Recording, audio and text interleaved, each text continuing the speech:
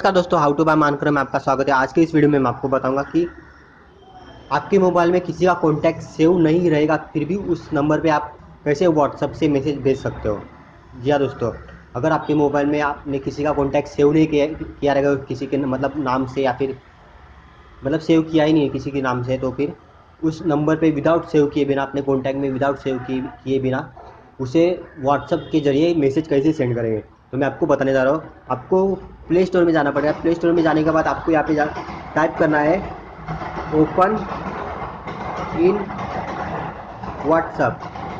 जी दोस्तों, open in WhatsApp ये application आपको डाउनलोड करना है। यहाँ पे देखते हैं ओपन इन व्हाट्सएप। इस एप्लीकेशन को मैं ओपन करता हूँ और इसे मैं इंस्टॉल करता हूँ। मैंने इसे ऑलरेडी इंस्टॉल किया है, तो मैं इसे ओपन करता हूँ। यहाँ पे मैं ओपन किया, ठीक है। ओपन करने के बाद देखो दोस्तों, यहाँ पे आपको पूछेगा कि व्हाट्सअप नंबर और यहाँ पे आपको कोड डालना पड़ेगा। जैसे कि इंडिया का कोड है +91, ठीक है।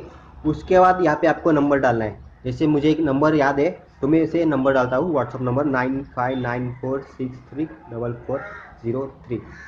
ये इंटर करने के बाद दोस्तों सिंपल सा आपको क्या करना है, ओपन, ठीक है। आपको कभी कभी पूछता है कि कौन सा, आपको सपोज दो व्हाट्सअप इंस्टॉल किया रहेगा, तो आपको पूछेगा कि कौन से व्हाट्सअप में आपको ओपन करना है। तो देखो ये ऑटोमेटिकली इंस्टॉल किया, ओपन हो गया, ठीक है।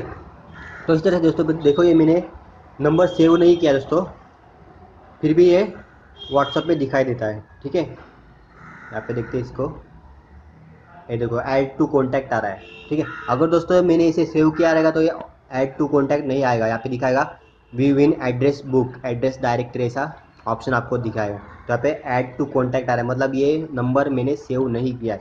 तो इस तरह दोस्तों कोई भी व्हाट्सअप नंबर आप इस व्हाट्सअप ऐप के जरिए, ओपन इन व्हाट्सअप ऐप के जरिए, इस ओपन इन व्हाट्सअप ऐप के जरिए आप किसी के भी नंबर पे विदाउट सेव किए बिना उसे व्हाट्सअप मैसेज भेज सकते हो।